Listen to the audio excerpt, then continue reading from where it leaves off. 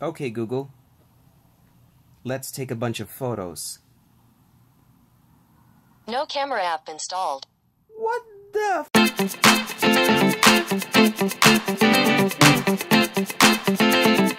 Hey guys, Daddy Fool here. Welcome back. So it's been about a month since I've gotten the Pixel 2 XL. I've been using it exclusively. This thing has not disappointed me at all. So far, most of the time it's been smooth sailing. Of course, not everything is perfect. I've encountered some, bugs, especially with the Google's photo app, wherein if you try to edit a photo and then you save it, it'll go back to this loading screen and it'll stay there until you kill the app itself. But other than that, it's been really smooth. It's been really great. I love using it. So with this episode, I wanted to do something a little bit different. I spend a lot of time using the camera. I'm not really a photographer. I do love taking photos. I wanted to see how far I could push it, how far I could push myself, how far I could push the camera.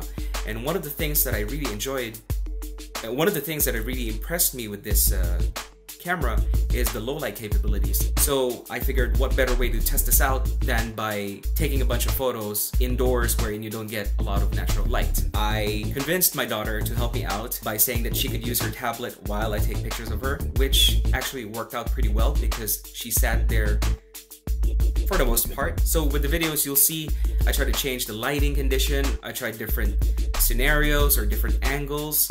My strategy was pretty simple.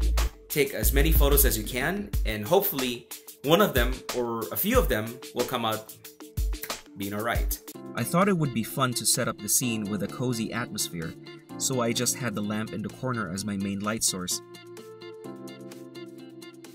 In outdoor shots, I usually face away from the sun because it's hard to get a proper exposure of the subject, but this camera performs really well even with a strong light source directly in front of you. Now maybe it's because I don't usually take shots like this, but I did notice some crazy lens or dot flares that are quite easy to replicate. Lens flares are natural, it's just that they seem very obvious and I guess pronounced with this camera. It's not really a deal breaker, I just thought it was something interesting. I tried a few different lighting scenarios as well by adjusting the lamp. I already knew that the camera performs really well in low light, but I wanted to reduce the noise as much as I can without making the scene too bright.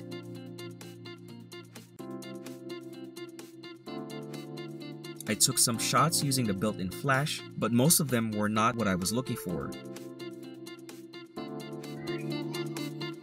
It's easy when your model is preoccupied. You just keep still.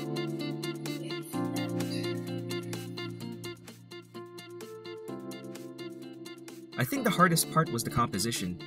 Finding the right angle and framing to make a photo a lot more interesting was definitely a challenge. Now it's time to go through all the photos and hope that my spray and pray tactic paid off. I found the default editing software pretty adequate as it gave me enough control for tweaking the lighting and the color. I do wish that they had more in terms of transforming. Right now it seems to be just the standard cropping and rotating. At the end, I had fun and enjoyed experimenting with the camera, especially considering that all I had to do was point and shoot. I spent much less time tweaking with the settings and more time snapping photos. Here are some of my favorites.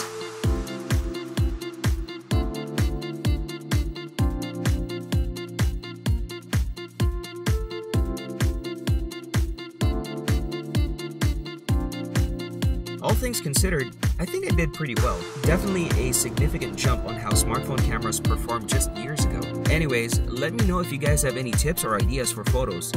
I'm excited to be doing more of these in the future, that's for sure. Here's a random tip.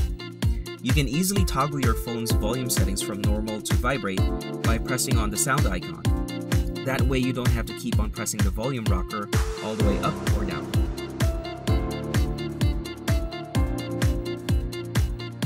Hope you guys enjoyed the video.